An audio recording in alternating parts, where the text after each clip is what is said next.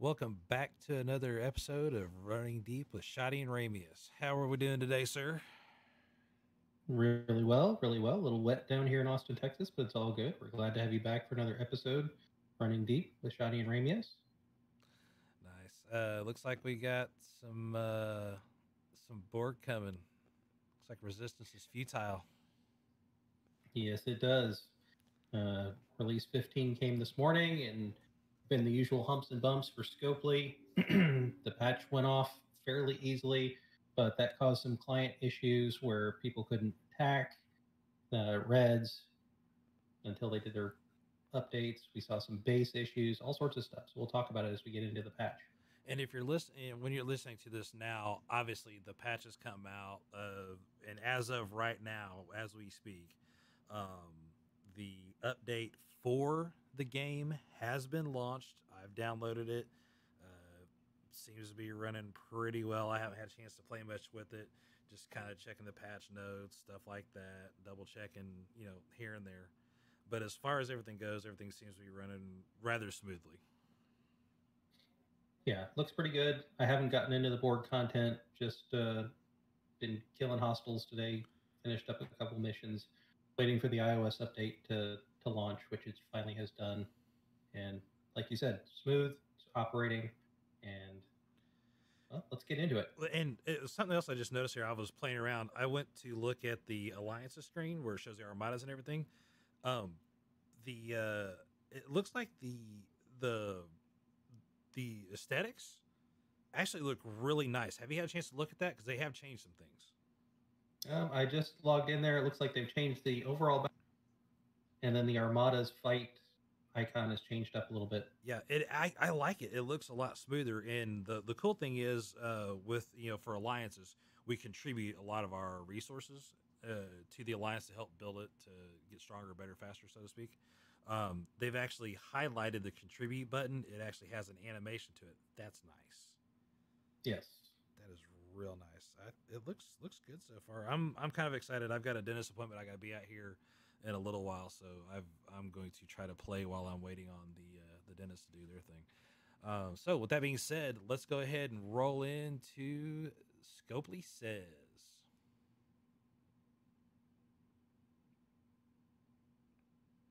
All right, so with this episode of Scopely Says, there are patch notes, and we'll go ahead and highlight those for you real quick, kind of go over them and let you see what's what. Yep. So, like all times, they have the announcement board, and it says this is prepare your battle stations for patch 15, beaming into the galaxy with a lot of epic content and changes. Got the Borg entering the galaxy. We're all calling all able-bodied commanders to man their ships and get ready for battle with the Borg. We've added the following content: a new Borg officer, Borg themed mission chain, introducing the Borg, and more information. Don't forget to check out the blog. So Scopely likes to get everybody to go over to the blog. I got some improvements going on. We've got the turning on and off mission settings for the notification. A lot of people are frustrated with that. And you log in and keep getting the constant notification for different missions you have to do.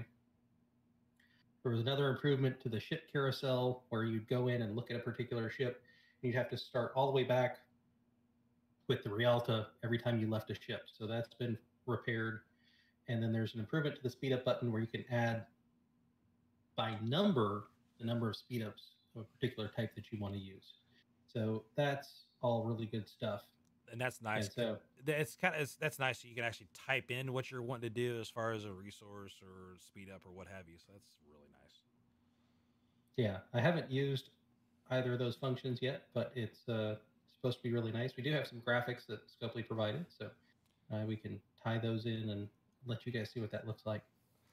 So we got us a little Borg cube right now. And if you notice on this Borg cube, there's actually a sphere port at the bottom right side of the cube. Well, I say bottom right side. It's kind of got that 3D effect, but there is a sphere hole. You can poop one of them spheres Yep. out. Sorry, that's the best I got. Yeah, it'll be interesting to see what they do with that. I mean, one of the other content creators talked about different types of Borg ships, and I'm wondering if that's their opening to being able to introduce those in the process. Right. And then we have another short little video here. As Ramius mentioned a minute ago, they did introduce another character. Its character's name is 1 of 10. Got a little bit of a video thing here for you. Um, kind of going into it. Obviously, it's not unlocked yet, but we're going to pop up here with the adaptive shielding and bodyguard information. So right now, like the attack is 90, the defense is 50, the health is 50. Obviously, very entry level stats. But as far as the captain's maneuver, if you want to get into that, Ramius. Well, just a second. I was not on him. Or I can take this one. There we go.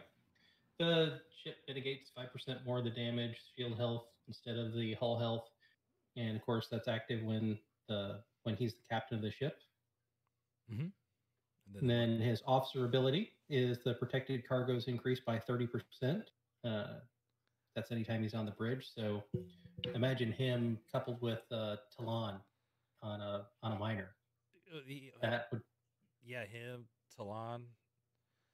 That would be insane. But here's the other side of it. Not even looking at Talon. Is if you just have him as a miner, putting him on the bridge with any of the miners that do any sort of hoarding, as far as larger space or protected capacity, that is going to be huge. Yeah. And you know what? Here's the other thing. Side I didn't think about. People cry about everybody parking a miner on top of a node and kind of holding the node hostage, if you will, of mining it and resetting it, mining it, resetting it. That's gonna be a kind of a point where, like, oh my god, the protected is going to be so much lower, so people are going to stay on that node a little bit longer. They're not going to reset it nearly as fast or swap miners nearly as much. So there's advantages there. Welcome to game mechanics. Yep, absolutely. So some really good stuff. It looks like. Yeah, it looks good. I haven't seen where the mission starts as far as where to go. And hell, I may not even be at the level for it to start, unless it's going to be one of those. You got to be level 39 and higher to get it to activate.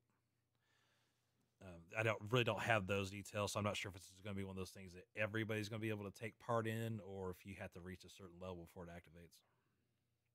Well, looking at the blog, it looks like there's going to be different missions each month. And if I understood correctly from an announcement from Panic earlier today, they're not going to launch those missions until tomorrow, because of all the challenges they've had today getting things up and going. So I would look for that to be a part of it. Good deal.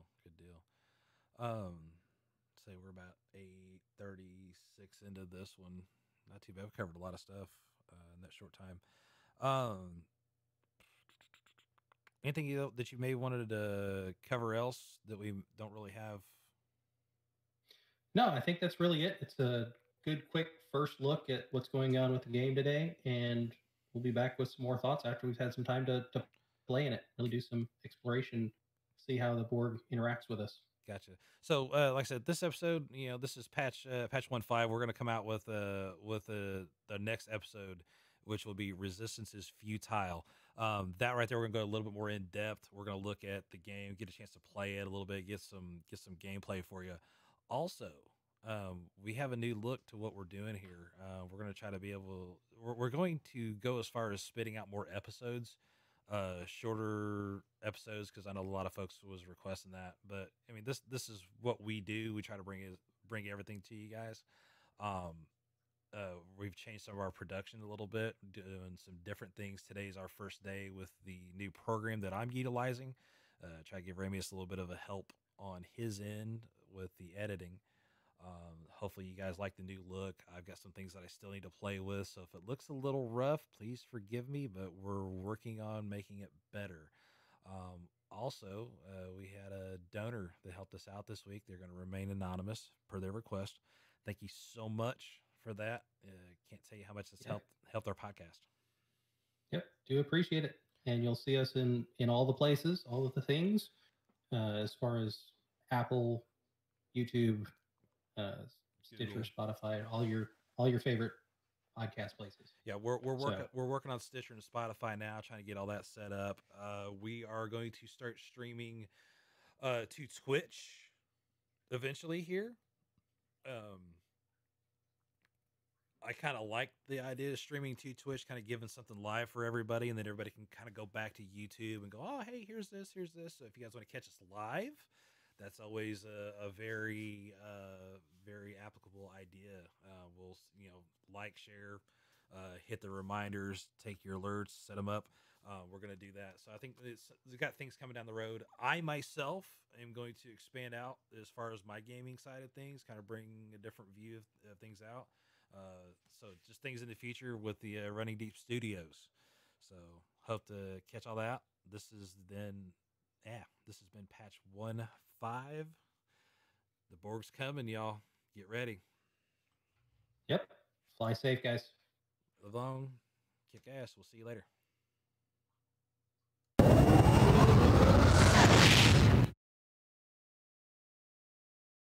Remember to follow us on our social media channels, Facebook, Twitter, and Instagram. We can be found on iTunes, Podbeam, Patreon, and here on YouTube. Comment below, click like if you do, and subscribe because you should have already.